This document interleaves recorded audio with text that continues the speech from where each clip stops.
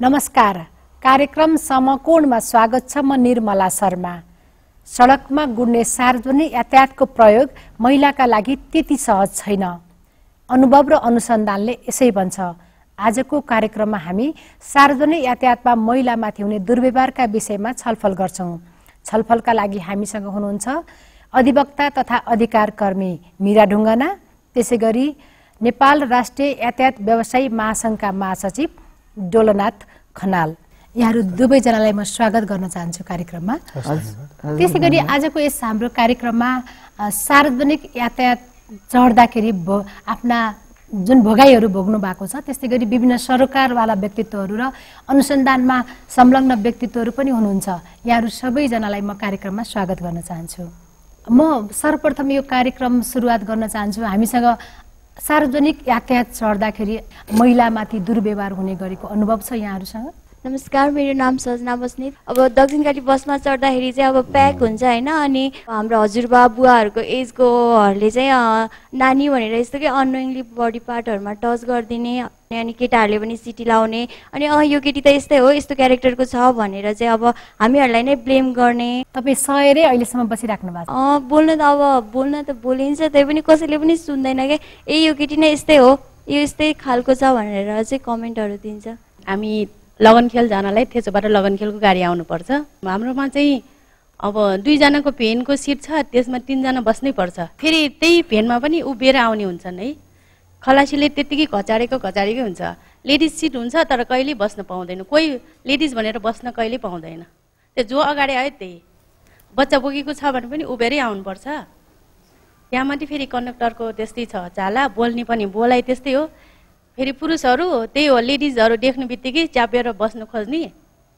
म आफैले पनि भोगेछु। मेरो नाम चाहिँ अनिता कर्मचारी हो र म अहिले वाइपिआरबाट रिप्रेजेन्ट गरेर आउँदैछु। अहिले हिंसा हुने भनेको चाहिँ 11 क्लास पढ्ने स्टुडेन्टहरूलाई धेरै भइरहेछ। उहाँहरू बोल्न सक्नुहुन्न लाजले गर्दाखेरि। अनि त्यो कुरा मात्र होइन, मैले एकचोटि चाहिँ त्यस्तै अप्ठ्यारो केस देख्दाखेरि महिलाको सिटमा किन पुरुष बसिराख्नु भएको भनेर एकजना दाइलाई सोद्धाखेरि उहाँले अधिकार खोज्ने बेलामा चाहिँ महिला पुरुष बराबरी, अहिले आएर सिटको लागि चाहिँ यस्तो भनेर भन्नुभयो। र मैले चाहिँ फेरि पनि उहाँलाई अझ कुल भएर उहाँ बहिनीलाई अप्ठ्यारो परिरहेछ, प्लिज दाइ उठेर एकछिन हेल्प गरिदिनु न भन्दाखेरि पनि केही पनि गर्नु भएन। उहाँले अझै भन्नुभयो, तपाईँहरू नै त्यस्तै हुनुहुन्छ, आफू त्यस्तो हो भने त आफ्नै भेहिकल ल्याउनु पर्यो नि त, किन चढ्ने यो गाडी भनेर भन्नुभयो। हामी यहाँहरूसँग पछि आउँछौँ। यहाँले ढोलनाथजी यहाँले सुन्नुभयो होइन? यो केही प्रतिनिधिमूलक पात्रहरू मात्रले आफ्नो कुराहरू अनुभव गर्नुभयो। यो सार्वजनिक यातायात चढ्दाखेरि महिलाहरूले भोग्नु परेका दुर्व्यवहारहरू, यहाँलाई यो कुराको जानकारी छ? यी कुराहरू जानकारी छ हुन्छ भने। हजुर। मूल कुरा के छ भनेदेखि यो सार्वजनिक सवारी साधनका स्टाफहरूले मात्र नभएर उनीहरूको कारणभन्दा अझ बढी महिला हिंसा गर्नको लागि त्यही सवारी साधन यात्रा गर्ने यात्रुहरूको चाहिँ बढी भूमिका रहेको छ। यो सार्वजनिक यातायात चाहिँ लैङ्गिक मैत्री बनाउनका लागि सरकारले नै एउटा आचार संहिता बनाएको छ। त्यो कार्यान्वयन गराउने जिम्मेवारी यहाँहरूको पनि हुन्छ। यहाँहरूले कसरी अनुगमन गरिराख्नु भएको छ? हामीले ट्राफिक र हामी यातायात व्यवस्था विभागले धेरै ठाउँमा संयुक्त रूपमा यो कार्यक्रम सञ्चालन गरेका छौँ। सडकीय रूपमा पटक पटक गरिरहेका छौँ। र त्यो सवारी साधनमा महिला लेखेको सिटमा कोही पुरुष बसेको छ भने त्यो संयुक्त एउटा अनुगमन समिति छ। त्यो समितिले त्यहाँ रोक्छ र यात्रुलाई, सम्पूर्ण यात्रुलाई पनि सचेत हुने ढङ्गबाट त्यहाँ आफ्नो कुराहरू राख्छ र त्यहाँको मजदुरलाई पनि सचेत बनाउँछ। यहाँहरूको यो सार्वजनिक यातायात जुन छ, यहाँहरू त यो गाडीको मालिक पनि हुनुहुन्छ होइन? मालिक नभए त त्यो सञ्चालन गर्ने। हजुर। अनि त्यो किन जति सङ्ख्या अटाउने सिट बनाएको छ त्योभन्दा डबल चाहिँ किन राख्नुहुन्छ यहाँले? कस्तो हुन्छ भन्नुहुन्छ भने यसको 2टा समय हुन्छ मुख्य गरेर। एउटा समय अलिक बढी चाप हुन्छ, एउटा समय टोटली खाली हुन्छ। खाली भएको अवस्थामा सिटमा सबै मानिसहरू खोजेर ल्याएर जबरजस्ती राख्ने कुरा पनि हुँदैन।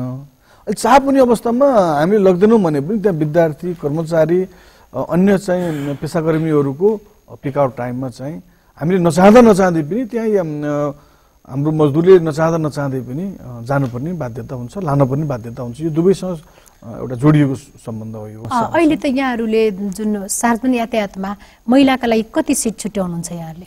गाडीको स्तर हेरेर हुन्छ। कुनै सानो सवारी साधन छ भने 2वटा कति सिटमा भने कम्तीमा पनि 2टा सिट चाहिँ महिलाका लागि छुट्याउनु पर्छ भनेर यहाँले लेख्नु चाहिँ हुन्छ, त्यो कार्यान्वयन चाहिँ किन गर्नुहुन्छ? हाम्रो कार्यान्वयन मात्रै पूर्ण रूपमा कार्यान्वयन हुँदैन, यहाँहरूकै कामदारहरू पनि त्यहाँ हुन्छ बसलाई चाहिँ हेरचाह गर्नलाई, तर त्यो व्यक्तिले चाहिँ त्यो कार्यान्वयन भएको छ कि छैन भनेर हेर्दैन? हेर्छ, तर कुरा के हुन्छ भने एउटा हाम्रो चाहिँ सवारी साधनमा पैसा उठाउने काम, मान्छे बढी राख्ने काम चाहिँ यहाँको कर्मचारीहरूले गर्छन् हैन, अर्को पनि सँगसँगै गर्छ उसले। हजुर, के गर्छ भन्दाखेरि एकजना एउटा कर्मचारी हुन्छ, त्यहाँ यात्रा गर्ने व्यक्तिहरू धेरै हुन्छन् र एकजना व्यक्ति जो एउटा सपाङ्ग व्यक्ति त्यो महिला सिटमा बसिरहेछ अथवा अपाङ्ग सिटमा बसिरहेछ, त्यो महिला अथवा अपाङ्ग कुनै व्यक्ति आउन साथ त्यो व्यक्तिले भन्यो भने अथवा हाम्रो एकजना स्टाफ हुन्छ, जम्मा सामान्य एउटा स्टाफले भन्दा साथ उसले टेर्दैन, उसले आफूले महिला सिट लेखेको ठाउँमा बस्नु हुँदैन भन्ने कुराहरू चेतना हुनुपर्छ। यहाँलाई म एकैछिन यहाँ रोक्छु। मीराजी, हामीले केही महिलाहरूबाट पनि यहाँ सुन्यौँ जो चाहिँ सार्वजनिक यातायातमा उहाँहरूले दुर्व्यवहार भोग्नुहुन्छ, तपाईँहरूकोमा यस्तो खालको कम्प्लेन चाहिँ कति आउँछ? त्यस्तो धेरै कम्प्लेन हामी कहाँ आउने गरेको छैन, तर म आफै नै कहिले कहिले त्यो उसमा हिँड्दाखेरि सार्वजनिक सवारी साधनहरूमा हिँड्दाखेरि अब म आफैले बस्न नचाहे पनि त्यहाँ महिला भनेर छुट्याइएको सिटमा पहिला बनाइदिइरहेको हुन्छ। अब महिला होइन, यो पहिला हो, जो पहिला आउँछ त्यही बस्छ भनेर त्यसरी जवाब दिएको पनि छ मलाई, म आफूलाई। बहिनीहरूले जुन कुराहरू गर्नुभयो कहाँ गएर कम्प्लेन गर्ने त? ती ड्राइभर कन्डक्टरहरूले पनि भन्दाखेरि उहाँहरूले पनि सुनिदिनु हुँदैन। त्यस्तो किसिमको ह्यारेसमेन्ट, यो यातायातमा सेक्सुअल ह्यारेसमेन्टहरू त्यस्तो हुन्छ भने त यो व्यक्तिगत फौजदारी मुद्दा हुन्छ। अरूमा प्रहरी कार्यालयमा गइन्छ भने यो चाहिँ यो यस्तो ह्यारेसमेन्टमा चाहिँ नि हाम्रो मुलुकी ऐनको आशयकरणीको एउटा महल छ, त्यो महलको 1 नम्बरलाई लिएर जान सकिन्छ। त्यसमा चाहिँ नि 1 वर्षसम्म कैद र 10,000 रुपियाँसम्म जरिवाना र क्षतिपूर्तिको पनि व्यवस्था गरेको छ। अहिलेसम्म यस्ता खालका मुद्दा आएको छन् कि छैनन्? सबै ह्यारेसमेन्टको लागि त्यही एउटा कानुन छ अहिले होइन। त्यो कानुनमा अरू खालका अरू ठाउँमा भएका ह्यारेसमेन्टहरूको कुराहरू चाहिँ नि म कहाँ आछ र। हस्, यहाँलाई म यहाँसँग पछि आउँछु। हामीसँग निर्मला प्रजापति हुनुहुन्छ, उहाँ अधिकारको क्षेत्रमा लाग्नु भएको छ। सार्वजनिक यातायातमा महिलाका लागि छुट्याएको सिट कार्यान्वयन भएको छ कि छैन भने अनुगमन पनि गर्नु भएको छ, यहाँले कस्तो पाउनु भएको छ अलिकति बताइदिनुहोस् न।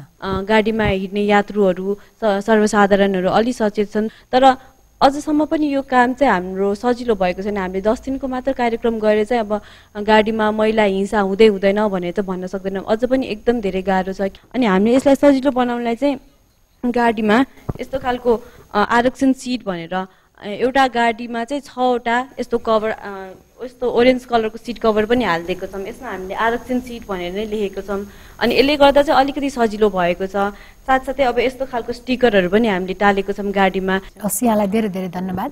निर्मलाजीले भनेको कुराबाट पनि थाहा पाउँछौँ कतिपय अवस्थामा चाहिँ जुन आरक्षण सिट पनि कार्यान्वयन चाहिँ भएको छैन, त्यो कार्यान्वयन नगर्ने व्यवसायीहरूलाई यहाँहरूले कारबाही गर्न सक्नु हुँदैन?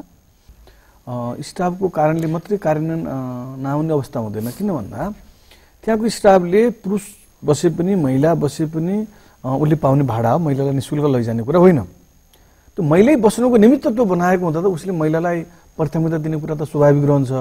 उसको पहुँचभन्दा बाहिर भइसकेपछि होइन, एउटा व्यवसायीले त्यहाँ जो एउटा पनि व्यक्ति त्यहाँ सार्वजनिक यातायात चढेको छ उसले भाडा उठाउन सक्छ, उसले भनेको ठाउँमा रोकेर झार्न सक्छ, लैजान सक्छ, तर त्यहाँ बनाएको नियम कार्यान्वयन गर्न सक्दैन। सक्छ। अनि के जिम्मेवारी असर पर्छ भनेदेखि भाडा तिर्नुपर्छ भन्ने मानसिकता बनिसकेका हुन्छ यात्रुहरूको, तर महिला सिटमा बसेको अशक्त सिटमा बसेको ठाउँमा छोड्नुपर्छ भन्ने मानसिकता अलिक कमी छ। हामीले यहाँ चाहिँ महिला मात्रै होइन यात्रुहरूकै कुरा गरिरहेका छौँ होइन, सबै समग्रमा। तर यात्रुहरूलाई सचेत बनाउने काम चाहिँ यहाँहरूले कति गर्नुहुन्छ? किनभने गाडी त तपाईँहरूको हो नि, त्यो गाडीमा जे कुरा लेख्नु भएको छ त्यो कार्यान्वयन गर भनेर त यहाँले भन्न सक्नुहुन्छ नि। यहाँले गाडी नरोके त यात्रु चढ्दैन नि, यहाँले नबस भने पनि यात्रु बस्दैन, तर त्यो चाहिँ ओरिएन्टेसन किन दिनु हुँदैन यहाँहरूले? दिइरहेका हुन्छौँ, हामी दिइरहेका हुन्छौँ, हाम्रो ओरिएन्टेसनले मात्रै पुग्दैन। अनुगमन गर्ने भनेर यहाँले भन्नुभयो, राष्ट्रिय यातायात व्यवसाय महासङ्घ ट्राफिकदेखि धेरै छन् नि, तर कतिचोटि गर्नु भएको छ, कसरी गर्नुहुन्छ बताइदिनुहोस्। जहाँ बढी प्रभाव पर्छ, जहाँ बढी यात्रुहरूको चाप हुन्छ त्यो रुटहरूमा चाहिँ अनुगमन भइराखेको छ। अनुगमन गरेपछि यहाँहरू कारबाही पनि गर्नुहुन्छ? त्यो कारबाही गर्ने पहिलो कुरा सचेतना बनाउनु पर्छ, मजदुरलाई पनि यात्रुलाई पनि। कतिजनालाई सचेत गराउनु भयो? कुन रुटमा चाहिँ यहाँहरू बढी अनुगमन गर्नु? तपाईँ कलङ्कीबाट रिङ रोड भित्र प्रवेश गर्नेहरू, अनि रत्नपारबाट अथवा शहीद गेटबाट चाहिँ फेरि रिङ रोड बाहिर जानेहरू, यस्ता महत्त्वपूर्ण ठाउँहरूमा भइराखेको छ। फेरि यो सिद्धिया पनि छैन, यो कर्मिक रूपमा फेरि चलिराखेको छ, तर यसलाई अझ बढी प्रभावकारी बनाउनुपर्छ भन्ने कुराहरू हाम्रो बैठकमा, विभागमा, मन्त्रालयमा पनि चलिराखेको छ। त्यहाँ हामीसँग ट्राफिक कार्यालयबाट पनि यहाँ प्रतिनिधित्व गर्नुभएको छ इन्सपेक्टर मधुसूदन सिलवालजी। यो ट्राफिकले पनि अनुगमन गर्ने जिम्मेवारी पाएको छ, यहाँले के देख्नु भएको छ, कसरी अनुगमन गर्नुहुन्छ? अनुगमनकै कुरा गर्नुपर्दा चाहिँ गएको 8 महिनामा एकचोटि भन्दा भएको छैन। अब अर्को भएको छ, कहाँनिर छ भन्नु छ भने दैनिक भएको छ। फेरि यसलाई मैले भन्नु खोजेको कसरी भने हामी बिहान एकपटक, दिउँसो एकपटक र साँझ हामी 3 चरणमा दैनिक हामी चाहिँ यो चेकिङ गर्छौँ, र त्यति बेला यो चाहिँ यो महिला सिटको कुराहरू पनि उठ्छ बिहानको वखतमा। र यो धेरै जसो चाहिँ के छ भने यहाँहरूले लैङ्गिक मैत्री छ कि छैन, अथवा जति पनि आरक्षण छुट्याइएको छ त्यसको लागि छुट्टै अनुगमन हुन्छ कि अघि यहाँले भनेको जस्तै ती सबै भित्र चाहिँ महिलाको? यो मैले भन्नु खोजेको कुरा त्यही हो हजुरलाई। संयुक्त रूपमा जुन एउटा चाहिँ 5-6 सदस्यीय एउटा चाहिँ अनुगमन समिति बसेको थियो त्यसको नियमित भएको छैन, र चक्रपथ बाहिर जुन गाउँ इलाकाबाट सहर आउने ठाउँमा चाहिँ बढी चाहिँ कम्प्लेन छ यसको। र त्यो जुन ठुलो बसमा अहिले डोना सरले चाहिँ गाडीको प्रकार हेरेर भन्नुभयो, अहिले हामीले गरेको भने ठुलो बसलाई 4वटा सिट, सानोमा मिनिमम 2टा, र अशक्तलाई एउटा मात्रै हो। र जुन अघि उहाँ भन्नु यो चाहिँ यो कार्यान्वयनमा एकदमै कम थियो, यो छँदै थिएन। र हामीले 68 सालदेखि यसलाई हामीले अनुगमन गर्न सुरु गरे हौँ। हामीसँग डाटा पनि छ। यो पहिला सुरुमा हामीले सम्झाउँदा पनि त्यति कार्यान्वयन चाहिँ भएको नपाएको कारणले गर्दाखेरि हामीले गत आवादेखि नै हामीले कारबाहीको प्रक्रिया गऱ्यौँ। पहिलो पटकलाई त्यो सवारी चालकलाई 200 रुपियाँ जरिवाना गऱ्यौँ। कारबाही चाहिँ मुख्य उनीहरूको चाहिँ केमा बढी उहाँहरूले चाहिँ नियम उल्लङ्घन गरेको कारणले गर्नुभयो? यो लैङ्गिक हिंसा, लैङ्गिक महिला सिटमा महिला उभाएर पुरुष बसेको विषयमा यो अरूको विषय मैले भन्नु खोजेन, अरू त यो कुरै यसैको विषयमा सम्बन्धित विषय मात्रै हो। र त हामीले तपाईँको 56,412 जना हामीसँग रेकर्ड छ। त्यति सवारी चालक र सहचालकलाई हामीले सम्झाएर उहाँको नाम नम्बर नोट गरेर अब आइन्दा तपाईँको यो गाडीमा यसरी चाहिँ यो आरक्षण सिटमा कार्यान्वयन भएन भने हामी तपाईँलाई अब कानुनी उसमा जान्छौँ भनेर सम्झाएको हामीसँग रेकर्ड छ। यहाँहरूकोमा कम्प्लेन पनि आउँछ र कहाँ चाहिँ बढी आउँछ र कस्ता कस्ता कम्प्लेन आउँछ? मैले अघि भने नि, मैले यो चक्रपथ भित्र भन्दा चक्रपथ बाहिरको रुट जस्तो पहिलो चाहिँ कम्प्लेन आउने भक्तपुर, दोस्रो यही दक्षिणकाली, तेस्रो अहिले बढी कम्प्लेन आएको अहिले चाहिँ यो बालाजु भन्दा मास्तिर धर्मस्थली यता यो छ नि एउटा के भन्छ त्यो ठाउँ ठ्याक्कै मलाई आएन, धर्मस्थलीदेखि माथि जाने यो रुटको अहिले छ। त्यो रुटमा माइक्रो छ अरे बढी, यस्तो कोच छ अरे कि अब त्यो उभिने ठाउँै हुँदैन, नआउँ भने अफिस जानुपर्ने, कलेज जान पनि छुट्छ, टाइममा गाडी छैन भन्ने कारणले अब हामी नआए पनि भएन, तर यस्तो छ है सर भनेर हामीले चाहिँ आउँछौँ। हस्, यहाँलाई धेरै धेरै धन्यवाद। यहाँसँग सम्बन्धित प्रश्न भयो भने हामी फेरि पनि यहाँसँग आउँछौँ। मिराजी, अहिले जुन आरक्षणको व्यवस्था गरिएको छ 2 सिटले महिलालाई आरक्षण पुग्छ अहिले? होइन, आरक्षणको सिट 2 सिटले मात्रै आरक्षण त पुग्दैन होइन। अनि त्यो नै पनि व्यवस्थित भयो भने जुन महिला छन्, बच्चा लिएर बसेका महिलाहरू छन्, तिनीहरूले केही राहत पाउँछन् कि? हामीसँग भरत वस्तीजी हुनुहुन्छ। भरतजी, यहाँहरूले अध्ययन गर्नुभएको छ सार्वजनिक यातायातमा महिलामाथि कस्ता खालका हिंसा हुन्छन्, यहाँहरूको अध्ययनले के देखाइरहेछ, अलिकति राखिदिनुहोस् न। हामीले स्टडी गर्ने बेलामा त्यहाँका चालकहरूसँग एउटा लेभलमा हामीले गऱ्यौँ, फेरि सहचालकसँग गऱ्यौँ, अनि त्यसपछि महिलाहरूसँग गऱ्यौँ, पुरुषहरूसँग पनि गऱ्यौँ। सबैसँग गरेर हेर्दाखेरि के देखियो भने सबै कुरामा हामीले सोचे जस्तो रिजल्ट ल्याउनलाई एकदमै लामो समय लाग्ने कन्डिसन छ अझै पनि, किनभने हरेक कुराको ल्याग छ त्यहाँनिर। जस्तो अहिले हामीले देखेका छौँ यो एउटा सार्वजनिक यातायात आचार संहिता 2067 भनेर यातायात व्यवस्था विभागले निकालेको छ। अब यो बनाएको छ बनाउन चाहिँ त्यसको इम्प्लिमेन्टेसन अघि पनि हामी कुरा आइसक्यो कतिसम्म भएको छ भन्ने कुरा हामीले अहिले पनि देखिरहेको साथीहरू किनभने 67 सालमा सुरु गरेको यो आचार संहिता यसलाई लगाउनलाई यसको अनुगमन गर्नलाई भर्खर हाम्रो ट्राफिक सरले भन्नुभयो उहाँले इन्स्पेक्टर साहबले भन्नुभयो कि 8 महिनामा एकचोटि बस्या छ भनेपछि यसको अनुगमन त भएको छैन नि त भन्ने कुरा स्पष्ट रूपमा देखियो भनेदेखि हाम्रो फाइन्डिङ त्यति बेला के थियो भनेदेखि चालकहरू जो हुनुहुन्छ उहाँहरूलाई एकदमै ठुलो ओरिएन्टेसन आवश्यकता छ। यहाँले देखेकोमा चाहिँ एउटा यातायात व्यवस्था विभाग मात्रै हो कि अरू को निकाय चाहिँ बढी जिम्मेवार हुँदा रहेछन् त? यहाँको रिसर्चले के देखायो? जिम्मेवारी निकाय भनेको एउटा यातायात व्यावसायिक नै हो, एउटा महत्त्वपूर्ण कुरा, किनभने उहाँकै गाडी हो, उहाँले चलाउनुहुन्छ भनेदेखि त्यसलाई चाहिँ महत्त्वपूर्ण रूपमा हामीले यसलाई चाहिँ हाम्रो गाडीभित्र यो नियमहरू लागू गर्नै पर्छ भनेर लाग्नुभयो भने एउटा इफेक्टिभ हुन्छ। त्यसको लागि चाहिँ अब हामी जो यात्रा गर्छौँ हामी यात्रुहरू नै, ती यात्रुहरूबाट पनि के देखियो भनेदेखि सबैले आफ्नो कर्तव्य पुरा गर्न आवश्यकता छ र त्यसमा सबैभन्दा ठुलो अवेरनेसको प्रोग्राम हो। त्यो कुरा एकदम इम्पोर्टेन्ट कुरा छ, त्यो कुरा हामीले देखाएका छौँ यसमा। हस्, यहाँलाई धेरै धेरै धन्यवाद। फेरि पनि कुरा चाहिँ यो यातायात व्यवसाय महासङ्घमै आउँछ। धेरै कुरा त यहाँसँगै ठोकिएको रहेछ होइन, तर यहाँहरूले त्यति धेरै भनौँ न आफ्नो ड्राइभर खलासीलाई चाहिँ यस्तो खालको ओरिएन्टेसन दिनुपर्छ भन्ने महसुस गर्नु भएको छैन? गरेका छौँ, गरिराख्नुहुन्छ। सरले जुन कुरा राख्नुभयो म त्यो सबै विषयमा सहमत छु र त्यो अवस्था छ अहिले सबै क्षेत्रबाट। उहाँले व्यवसायले मात्रै र मजदुरले मात्रै गरेको हो भन्ने कुरा होइन, भने त्यही यात्रुले पनि त्यो व्यवहार गर्छ, त्यसको लागि उपचार गर्ने ठाउँ छैन। अब त्यो सबै साधनको नम्बर टिपाएर उजुरी गरेर मात्रै त भएन, यात्रु एक ठाउँ उत्रन्छ, महिला एक ठाउँ उत्रनु पर्छ। आचार संहिताको बारेमा त धेरै यात्रु महिलाहरूलाई त थाहा हुँदैन। यहाँहरू आचार संहिता कार्यान्वयन गर्छौँ भनेर यहाँहरू साइन गर्नुहुन्छ, हस्ताक्षर गर्नुहुन्छ, तर कार्यान्वयन गर्ने जिम्मा त यहाँको होइन, हामी सबैको, तर बढी चाहिँ यहाँको हो नि। यहाँ त गाडीको मालिक हुनुहुन्छ नि। यसमा कति कसको अब एउटा प्रभाव पर्छ भन्ने कुराहरू फरक कुरा हो, त जिम्मेवारी सबैको। हामीले प्रत्यक्ष रूपमा लिएर हिँड्ने क्रममा हाम्रो बढी भूमिका देखिने कुरा रह्यो, त त्यसमा हामी कानुनगत रूपमा फेरि हामीले त्यसमा कुनै कारबाही गर्न पाउने अवस्था न हामीले न हाम्रो मजदुरले रहँदैन त्यो यात्रुलाई पनि। यहाँनिर सरी मैले यहाँ कुरा काटेँ, मलाई खलेको कुरा चाहिँ के भयो भन्दाखेरि महिला पैसा तिर्छ अनि त्यसपछि भिक्टिम हुन्छ अनि फेरि गाडीबाट नि ओर्लिन्छ ऊ, अनि चाहिँ जो दुर्व्यवहार गर्छ त्यसलाई चाहिँ हामी संरक्षण गरेर राख्छौँ भन्ने कुरा जस्तो उहाँले गर्नुभयो। हामी केही गर्न सक्दैन, हामी संरक्षण गरेर राख्छौँ। त्यही त ओरिएन्टेसन तपाईँको कर्मचारीहरूलाई एकैछिन तपाईँको त्यहाँको कर्मचारीहरूलाई ओरिएन्टेसन दिएर यस्तो खालको व्यवहार हुन्छ भने त्यो जसले दुर्व्यवहार गर्छ त्यसलाई चाहिँ नि ओह्राल्ने भन्ने कुरा चाहिँ नि किन हुँदैन? त्यो चाहिँ पहिलो कुरा महिलालाई हिंसा भएको जानकारी हुँदैन स्टाफलाई, यो कुरा सत्य कुरा हेर्नुहोस्। हामीले सुधार गर्नुपर्ने कुराहरू त धेरै छन्, अनुशासित बनाउने भन्ने विषयमा हामीले मजदुरहरूलाई अनुशासित ढङ्गबाट सञ्चालन गऱ्यौँ भने त्यो पेसा मर्यादित हुन्छ भन्ने विषयमा त हामी सचेत छौँ। त्यहाँ भएका कमजोरीको पूर्ण रूपमा दोषी हामी हो, मजदुर र हामी हो, हाम्रो कारणले हुने दोषहरू, त यात्रुका कारणले हुने दोषहरू पूर्ण रूपमा हामी होइन।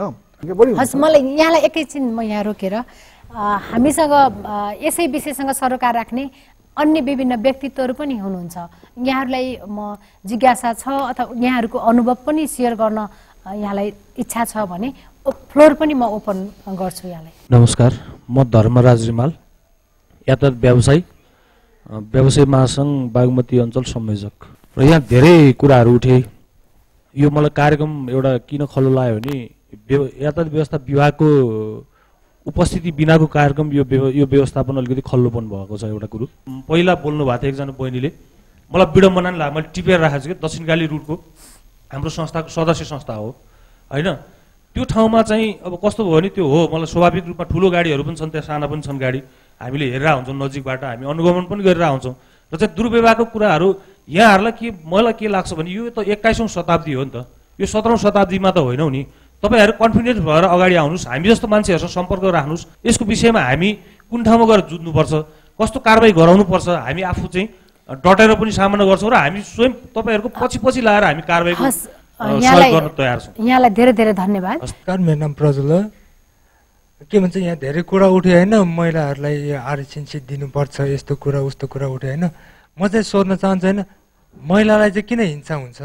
मलाई चाहिँ एउटा के क्वेसन भन्न मन लाग्यो भने जुन यातायात व्यवसायमा सँगसँगै होइन जुन चाप हुने टाइममा अब बढी चाप हुन्छ एकदम पेसेन्जरहरूलाई अब जाउँ कि जाउँ भनेर अब कोचाकोची हुन्छ होइन त्यस्तोको सट्टा चाहिँ त्यो टाइममा चाहिँ त्यो जुन चाप हुने समयमा चाहिँ अलिक बढी गाडी को व्यवस्था गरेर बरु जुन दिउँसोको समय हुन्छ चाप कम हुने बेलामा चाहिँ अलिकति कम गाडीको व्यवस्था गर्ने कि त्यो पनि गर्न सकिन्छ कि भने यहाँ कतिपय ट्राफिकसँग सम्बन्धित प्रश्नहरू पनि आएको छन् त्यसलाई पनि सम्बोधन गरेर राखिदिनु होला। त्यसमा हामीले के चाहिँ दैनिक रूपमा हेर्नुपर्ने सवारीका कागजपत्र पाठ पूर्जा त्यसका लाइट सिस्टम जुन चेकिङ हामीले गर्छौँ त्यसमा एउटा पोइन्ट यो आरक्षण सिट भन्ने एउटा चाहिँ थपेर हामीले गर्ने गरेका छौँ क्या। यो कुरा तपाईँलाई म जानकारी गराउन चाहन्छु। अब त्यो हिंसा सम्बन्धमा चाहिँ हामीलाई अहिलेसम्म कुनै पनि हिसाब न टेलिफोनबाट होस् न चाहिँ प्रत्यक्ष आएर चाहिँ ट्राफिक प्रहरीमा त्यसको उजुरी चाहिँ छैन।